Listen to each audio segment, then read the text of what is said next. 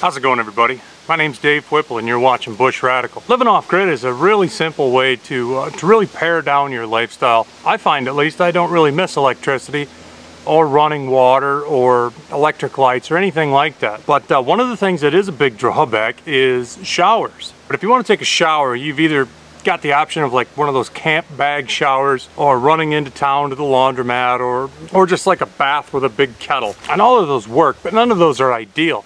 So in today's episode, what I'm going to do is build a shower house. This is something I've wanted to do on this property ever since we bought it. So let me show you what I have already, and I'll give you the rundown of what we're going to do. Well, for starters, I have this 8x8 platform. Now, there's concrete footings for each of the four corners. The decking is 3/4 OSB. So this building is going to have a single pitched roof. It's going to be 6-foot wall on the back side, 8-foot wall on the front side. I have a bathtub that's going to go in right here. I plan on putting a vanity right next to that with a sink. And everything is going to be run off a Zodi pump shower, which I'll show you guys later.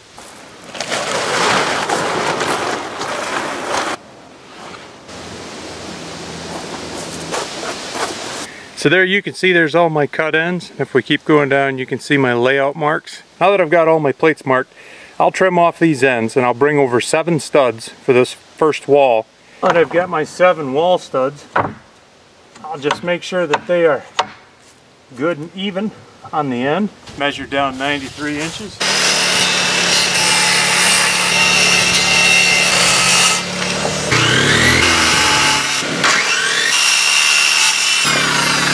Alright, that's pretty much everything I need for my first 2 walls, other than the sheeting. I've got my top and bottom plate for the front wall, I've got my top and bottom plate for the back wall, I've got the rest of my studs that go through the wall. What I'm doing here is just nailing together 2 studs. These are going to be the corners, and it's going to make a good solid nailer for the sheeting.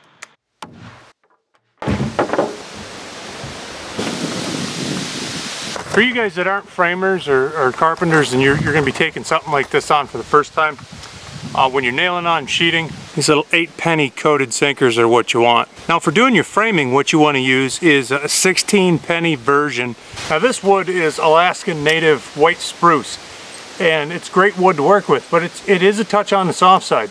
So I like to use a 20-penny nail, and this is a galvanized nail. A 20-penny galvy will bite into that soft wood and hold.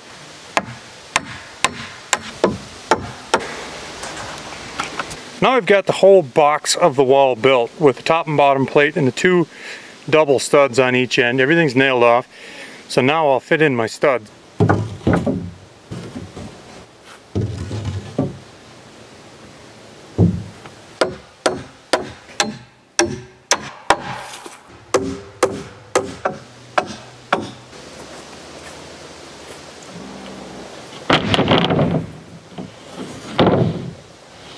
Now I'm ready to do a bit of sheeting. It's time to switch out nails. I'm going to get these 20-penny galvies out of my pouch, load up on some of them 8-penny sinkers. Nailing off sheeting ain't rocket science. Just get one corner flush, both directions. Tack yourself a nail. You can see our nail was in that corner. Now I need to get this corner lined up. So I'm actually lined up down here in this corner. I'm lined up down here in this corner, but I'm sticking out just a bit. My framing's sticking out just a fuzz on this end. So I'm going to tap my wall in, tell them flush, and then I'll just pull my wall out down here until I'm flush again. Take that little whoopee out of the wall.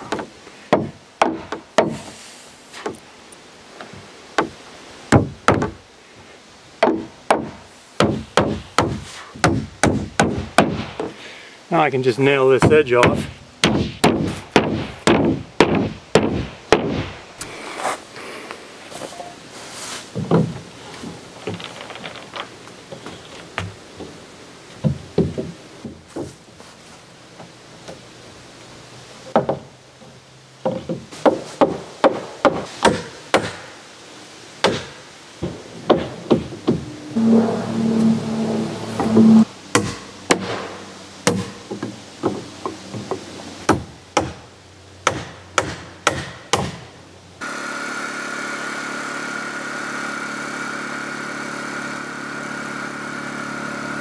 Well, you can see that we've skipped forward quite a ways. There's no sense in showing the same thing over and over. The back wall went up the same as the front wall. And then I took and nailed on this sheet of OSB. Now these corners have been nailed off and everything is square to itself. This wall is rigid, the back wall is rigid, and this sheet of OSB is what's doing that. What I'll do now is make a rafter pattern, then I will fill in each one of these studs as they need to go in. So I've got my rafter up in position right now, and I've jockeyed it back and forth a couple times until I have split the difference, and I've got about a 9.5 inch overhang on both sides. Now what I'm going to do is I'm going to mark this rafter in place. As opposed to math and geometry, I'm just going to take my board, put it up here, make a mark that's about the same thickness as this gap. And then I'll hold it up against the wall, make another mark. Right there is the cut that needs to come out of that board. Now I'll do the same thing up on this end.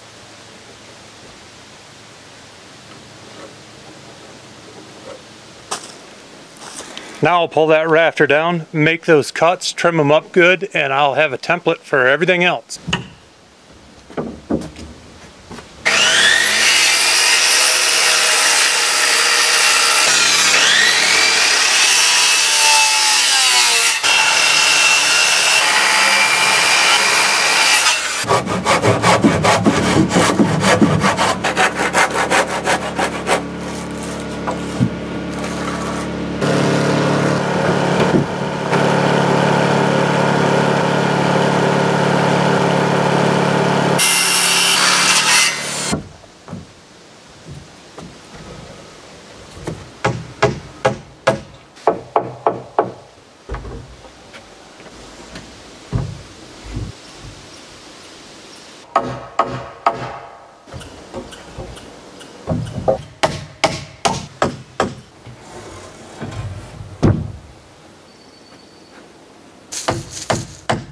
So as opposed to just explaining it, this is what I'm doing. I'm notching out these 2x4s and I'm cutting them on the bevel that corresponds with the pitch of the rafters. I'll set them on their stud layout there, and I will nail them in up top, just like that. Because I'm going to be nailing from the back side, I'm just going to pre-drill a couple holes. That way I can put the nails right where they're supposed to go without guessing. I'll back it up with a sledgehammer. They'll go right in.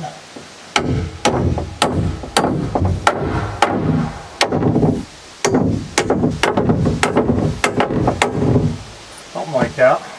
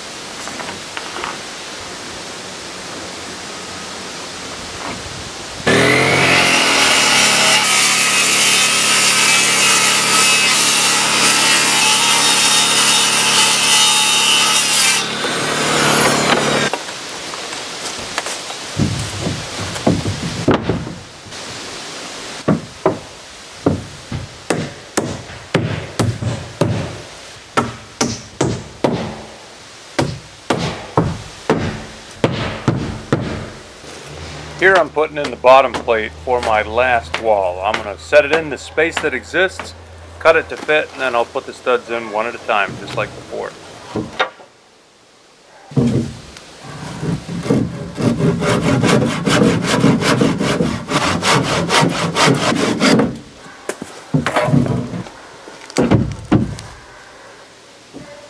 So what I'm going to do here is lay out my bottom plate, just like the last one.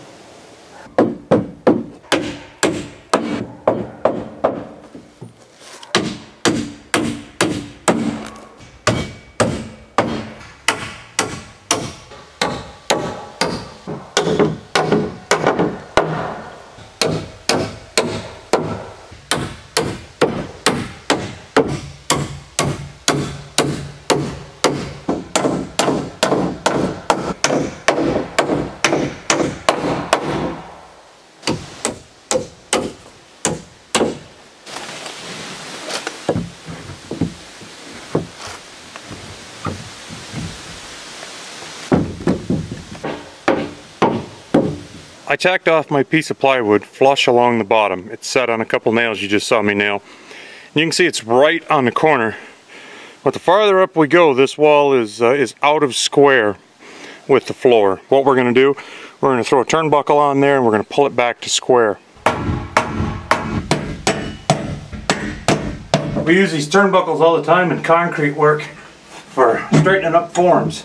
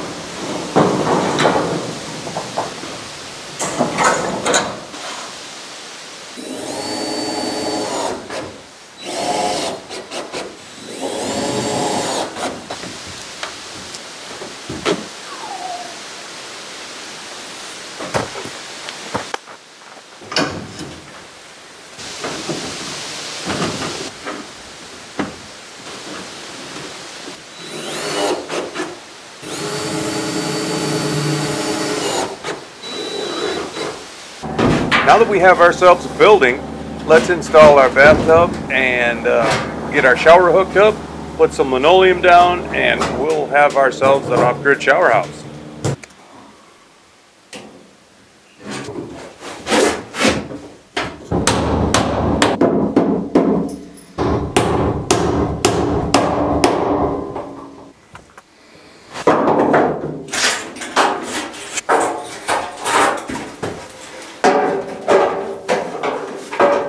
Couple test fittings here, and I should have this drain kit set to about the right size, and I'll cut my hole in the floor and install the tub.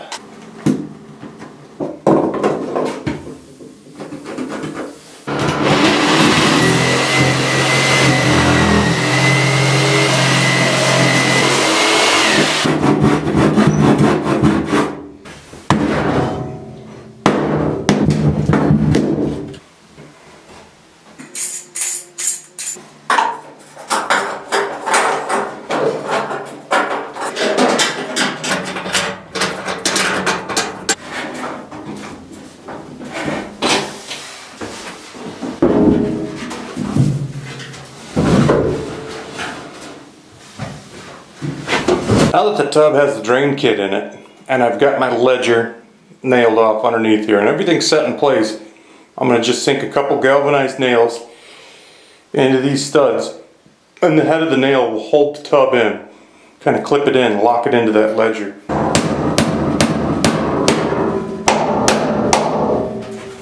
From here I'm going to start working on the supports I need for the tub surround.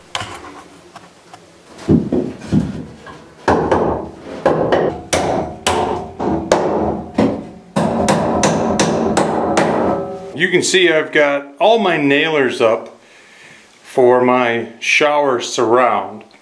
What I'm going to use is just metal roofing. So right now I'm ready to put my metal in. I've also got to put an on-off valve and just a little bit of tubing in for my pump shower system. I also need to install a shower head.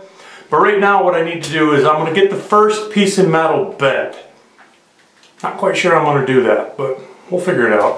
What I did is I bought a 20-foot piece, and they have a big set of shears at the lumber yard, and I just sheared 4 pieces at 5 foot long. Looks like 30.5 is going to be this seam right here. And hopefully, it seems there's already a seam, I can maybe get that to bend.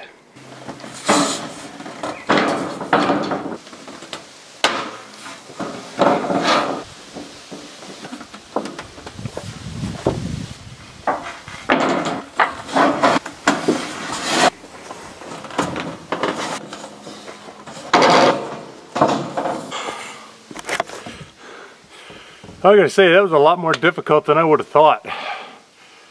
Whew. Time to set up my shower head. Got myself a 90-degree fitting, myself a shower head arm, some Teflon tape.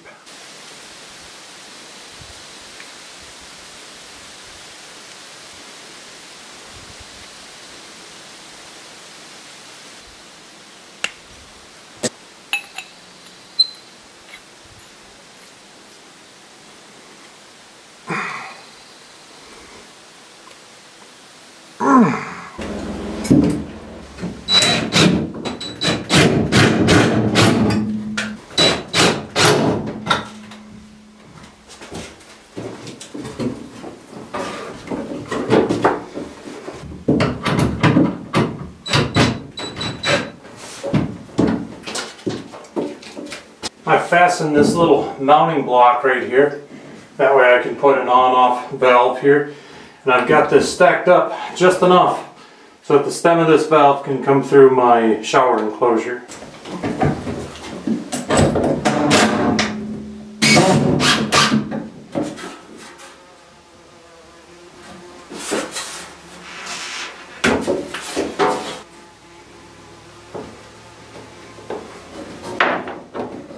Seems like I've had a yellow jacket in here all stinking day. I think they got nothing else going on. There we go.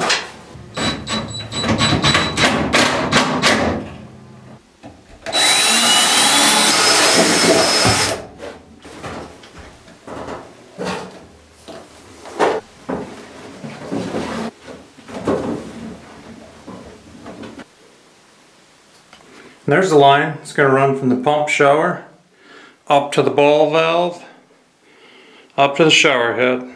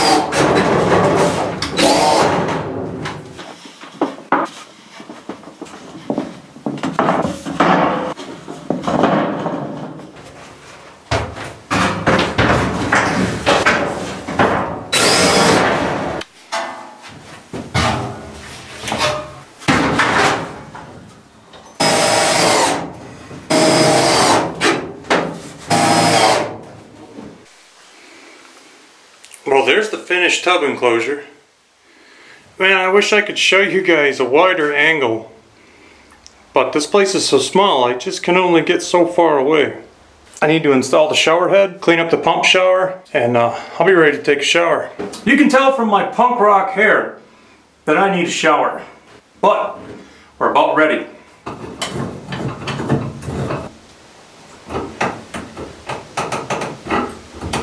Beauty.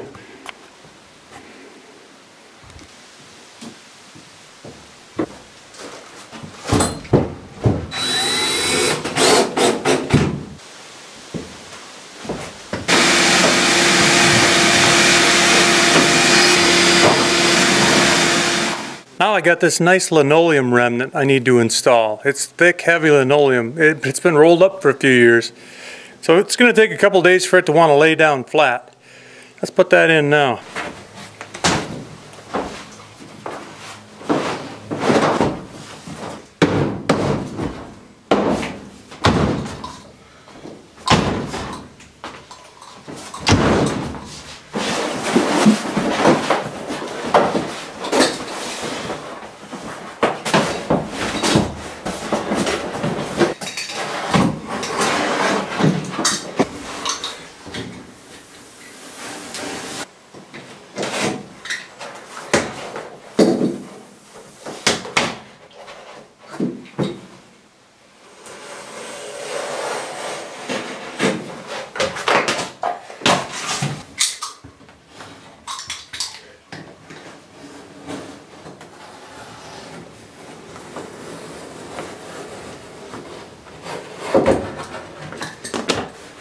Well, that's certainly not a professional job. See, I got a pretty good gap right there. But considering I'm a concrete guy and I do linoleum about once every 5 years, I'll call that good.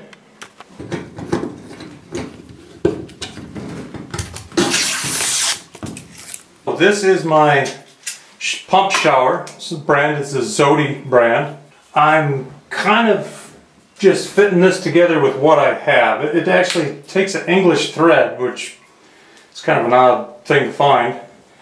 It's a thread that's not tapered. So I'm going to tape it up. I'm going to put the hose on it permanently with a clamp. And then we will test out the shower. I've got about 2 gallons of 60-degree water in here, and I've got about another 1.5 gallons of boiling water. And I'll just mix them together, shake it, and then I'm going to take a shower. So I feel like I've been pig wrestling all day. It's hot, lots of mosquitoes, mosquito dope. It's just a bad deal. Time for a shower. Let's pump it up and we'll test the system.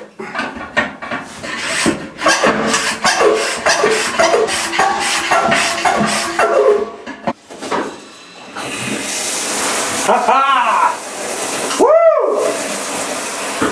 That is sweet. Let's do that again, just because it's cool.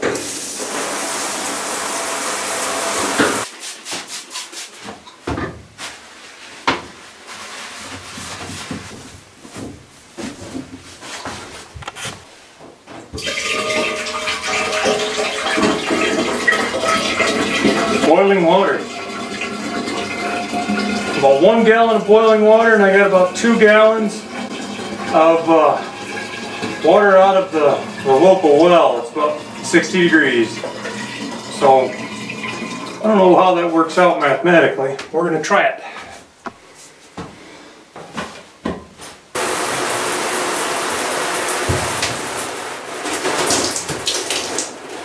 There's a lot of water in that hose.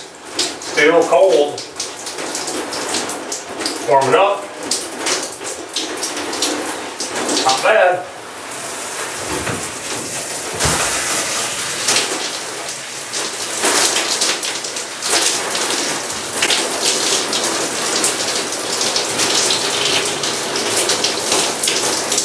I have to say I should have done this a long time ago. There's been so much work to do here. It's hard to get to a lot of things you want to do. Like fishing, canoeing, loafing. When you live off grid like this, there's always stuff that needs to be done. And getting this shower in, oh man, that sure is amazing. Tell you what, turn up the pressure. Oh, I need a few more pumps.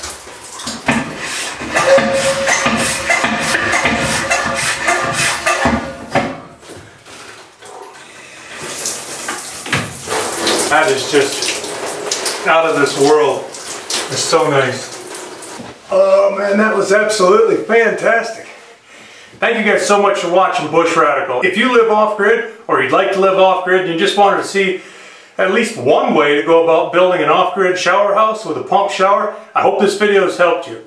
Thank you guys so much for watching Bush Radical. My name's Dave Whipple. Be radical, eh? See you soon.